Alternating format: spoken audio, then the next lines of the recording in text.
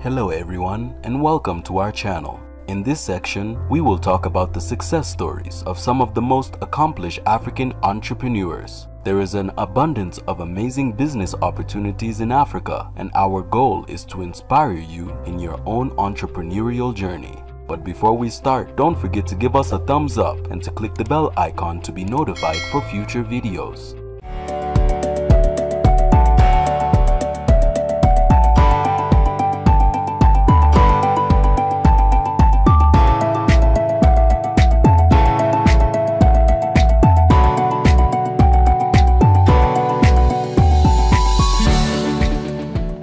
In today's video, we will talk about Mohamed Dhaouafi, the CEO of Cure Bionics, a startup that makes bionic prostheses for people with disabilities. At Cure Bionics, we believe that true superheroes don't wear a cape, but a prosthesis. That's why we want to present more superheroes to the world, says Mohamed Dhaouafi, determined to put his mark on a sector that is currently experiencing a resounding boom: artificial intelligence. At only 28 years old, this young Tunisian is at the head of Cure Bionics, a startup that makes bionic prostheses for people with disabilities, a technological feat that earned him his entry into the prestigious Forbes 2020 ranking of the 30 most innovative young people in the Arab region. Designed from an ecological material, these 3D printed prostheses are fully adjustable that can fit the morphology of each wearer, including growing children. Based on artificial intelligence, these devices are easily controlled by muscle signals, so no surgery is required to connect them to the amputated limb.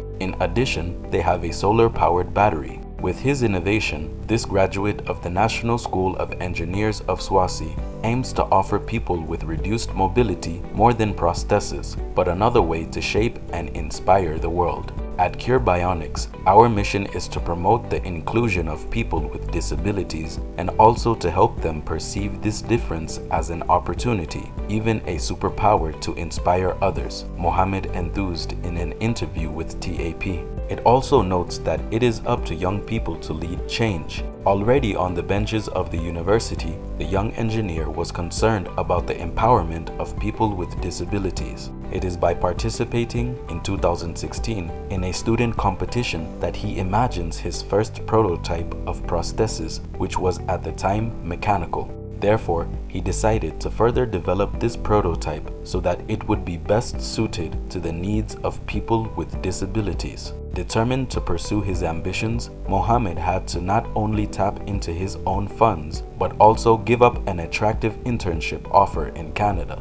His hard work and self-sacrifice finally allowed him to present his prototype bionic hand as a graduation project. This process took him 8 months. Throughout this period, he went to meet many amputees, including an 8-year-old child who lost his hand and leg to electrocution. He was in very bad shape, and his mother, for lack of means, was not able to provide him with prosthesis. That's when he made the decision to design prosthetics that were tailored to each child's unique needs and accessible at an affordable price. In the medium term, Mohamed aims to export his prosthesis through the African continent and give his company an international reputation. But the priority for him today remains Tunisia. He has only one goal in mind: to contribute to the economic development of his country and to encourage other young people of his generation to follow suit. We, young artists, creators, entrepreneurs, and scientists are capable of moving our country forward.